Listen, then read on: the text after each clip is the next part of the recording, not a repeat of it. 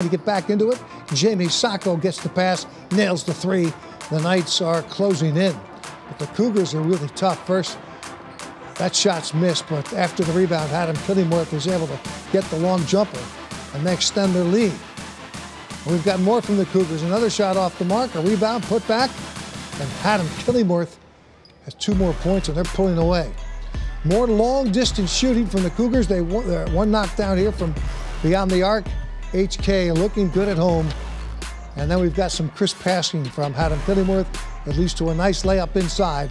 The Cougars use just enough offense, a stifling defense. They beat Westbrook at home